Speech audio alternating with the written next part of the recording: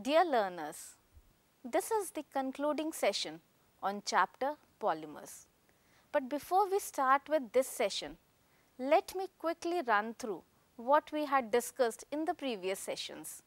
We learnt about the importance and immense applications of polymers in our daily life. We also explored why some macromolecules are referred to as polymers and how polymers are classified into different categories. We also learnt that natural polymers are abound, but still there is a need to obtain semi-synthetic or synthetic polymers. We also familiarized ourselves with various terms such as monomers, homopolymers, copolymers and degree of polymerization. All these concepts are very well reiterated in this concluding session, wherein we will learn about natural polymer rubber, what is the need of vulcanization of natural rubber, what are the characteristic properties of synthetic rubber and their uses in various industries. We will also learn about relation between degree of polymerization and molecular mass of a polymer and a step towards conserving nature, synthesis of biodegradable polymers, and at the end we will also study about some commercially used polymers. Let us start with natural polymer. Rubber is a natural polymer and has varied use in household items and industrial products. The largest consumer is automobile industry, as it is used in the manufacture of tires and tubes. It is obtained from runny milky white liquid called latex that oozes out from the bark of rubber tree. These trees are mainly found in India, Sri Lanka, Indonesia, Malaysia and South America. Natural rubber is a linear polymer of isoprene. What is the IUPAC name of isoprene? I hope you all would be able to make out this. It is 2-methyl-1,3-butadiene, and therefore natural rubber is represented as shown in this picture, and it is also called as cis-1,4 polyisoprene. Let us study about a few of its characteristics. Natural rubber is a colloidal dispersion. I hope you all have read about what colloidal dispersions are in the chapter on solutions, but let us talk about it once again over here. It is also referred to as an elastomer. I am sure you all can recollect the properties of elastomers that we had studied in the first session. That is, various chains in the polymer are held together by weak van der Waals interactions. As a result, it has a coiled structure that can be stretched like a spring and thus exhibits elastic properties. Natural rubber becomes soft at temperature greater than 335 kelvins and brittle at temperature less than 283 kelvins. It has high water absorption capacity and is soluble in polar solvents. A very important property that needs to be highlighted is that it readily undergoes oxidation involving addition of oxygen group at a double bond, leading to the formation of new oxygen containing functional groups. This reaction changes the structure and properties of natural rubber. You must be wondering that can these properties be improved? The answer is yes, these can be improved by adding some cross-linking agent. A mixture of raw rubber with sulfur and an appropriate additive is heated in a temperature range between 373 kelvins to 415 kelvins. Sulfur forms cross links at the reactive sites of double bonds, and thus the rubber gets stiffened, and this process is referred to as vulcanization of rubber. During manufacture of tires, 5% of sulfur is used as cross-linking agent. The probable structures of vulcanized rubber molecules are depicted here. Because of varied uses of rubber in industry, synthetic rubber is also manufactured. The question is, what type of polymers behave like rubber? It is any vulcanizable rubber like polymer which is capable of getting stretched to twice its length. However, it returns to its original shape and size as soon as the external stretching force is released. Thus, synthetic rubbers are either homopolymers of 1,3-butadiene derivatives or copolymers of 1,3-butadiene or its derivatives with another unsaturated monomer. There are 3 synthetic rubbers that are used most commonly and about which we would be discussing in detail, and these are namely neoprene, Buna S and Buna N. Let us first learn about neoprene, which is also known as polychloroprene. It is formed by the polymerization of chloroprene.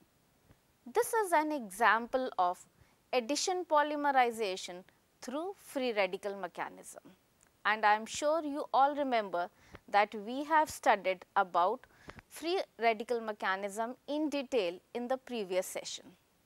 Neoprene has superior resistance to vegetable and mineral oils and is therefore used for manufacturing conveyor belts, gaskets and hoses, while Buna S is an example of copolymer formed by addition polymerization of buta-1,3-diene and styrene in the presence of peroxide catalyst at 5 degree centigrade, and it is also called as cold rubber. This copolymer is quite tough and is a good substitute for natural rubber, and it is used for the manufacturing of auto tires, floor tiles, footwear components and cable insulation. Now, let us learn about what is Buna N. Buna N is obtained by the copolymerization of 1,3-butadiene and acrylonitrile in the presence of a peroxide catalyst. It is also called nitrile rubber, and it is resistant to the action of petrol, lubricating oil and organic solvents, and hence finds applications in making oil seals, tank lining, etc. So, these are 3 very important synthetic rubbers that are used very extensively in all industries. Now, let us learn about another characteristic feature of polymers. We all know that every molecule has a fixed molecular mass. This is how we identify or we recognize a molecule. But this statement cannot be generalized for polymers. While studying about the mechanism of polymerization in previous episode, we understood that the growth of the polymer chain during synthesis is dependent upon the availability of monomers in the reaction mixture and is a random process. The polymer sample contains chains of varying length and hence its molecular mass is always represented as an average. Depending upon the method of determination, there are 2 types of average molecular mass. One is number average molecular mass, the other is weight average molecular mass. It depends upon the technique that is deployed for the determination of molecular mass. The techniques that are dependent on the colligative properties will measure number average molecular mass. For example, the technique of osmometry or light scattering. When these methods are deployed, what we get is a number average molecular mass. Let us talk about another important aspect, that is sustainable growth, which is the concern of Mother Earth. So far, we have studied about various polymers, but a large number of these polymers are quite resistant to the environmental degradation processes and are thus responsible for the accumulation of polymeric solid waste materials and acute environmental problems. In view of the general awareness and concern for these problems created by the polymers, certain new biodegradable synthetic polymers have been designed and developed. These polymers contain functional groups similar to the functional groups present in biopolymers. The two important examples of this type are poly beta hydroxybutyrate co beta hydroxyvalerate, commonly known as PHBV. It is obtained by the copolymerization of 3-hydroxybutanoic acid and 3-hydroxypentanoic acid. PHBV is used in specialty packaging, orthopedic devices and in controlled release of drugs. PHBV undergoes bacterial degradation in the environment. Another biodegradable polymer is nylon 2 nylon 6. It is a condensation polymer of glycine and aminocaproic acid. It is also known as alternating polyamide. It is used in the synthesis of artificial fibers, making strings of musical instruments and as threads in bristles of toothbrushes. Being heat resistant, these are also used as car components near engine. Though we have studied about various polymers with respect to their preparation and uses in these 3 sessions, a few commercial polymers along with their monomers and uses are listed in the table. These are namely polypropene, polystyrene, polyvinyl chloride, urea formaldehyde resin and glyptal. In polypropene, the monomeric unit is propene and this polymer is used in the manufacturing of ropes, toys, pipes and fibers, while styrene is the monomer of polystyrene, which is used as insulator, wrapping material and in the manufacturing of toys, radio and television cabinets. Polyvinyl chloride, that is used in the manufacturing of raincoats, handbags, vinyl flooring, water pipes has vinyl chloride as a monomeric unit. For making unbreakable cups and laminated sheets, urea formaldehyde resin is used. This is a copolymer of urea and formaldehyde.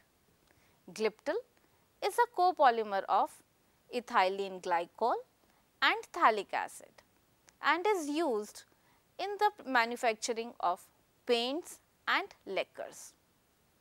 Let us summarize what we have learnt so far. Natural rubber is manufactured from latex obtained from the bark of rubber tree. To improve upon its properties, it is subjected to the process of vulcanization. There are 3 important synthetic rubbers, namely neoprene, Buna S and Buna N. It has also been realized that because of enormous use of polymers, a lot of polymeric waste is generated and it is a environmental concern. Therefore, nowadays focus is on using biodegradable polymers such as nylon 2, nylon 6 and PHBV. Dear learners, based on these concepts that have been elaborated in this session, answer the following questions. Question number 1. A natural polymer X readily undergoes oxidation, thereby changes its properties. This characteristic feature of the polymer can be improved by adding a cross-linking agent Y. Identify X and Y. What is the source of natural polymer X? Question number 2. Comment on the statement, molecular mass of a polymer is an average molecular mass. Question number 3. How is nylon 6,6 different from nylon 2, nylon 6? Question number 4. Identify the following polymers from their uses. Also mention their respective monomers. Number 1. A polymer that is used in the making of television cabinets. Number 2. A polymer that is used in the manufacturing of paints and lacquers. Number 3. A polymer that is used in making raincoats. Point number 4. A polymer that is used for making laminated sheets. A polymer that is important in drug delivery, and the polymer which is used for making conveyor belts. Dear learners, I hope through these 3 sessions you have understood the basics and amazing concepts about the world of polymers. This is indeed a vast field, and in present scenario, it is among one of the frontier areas of research and innovation. You will get the opportunity to study in detail about this interesting field in higher classes. Till then, take care and happy learning.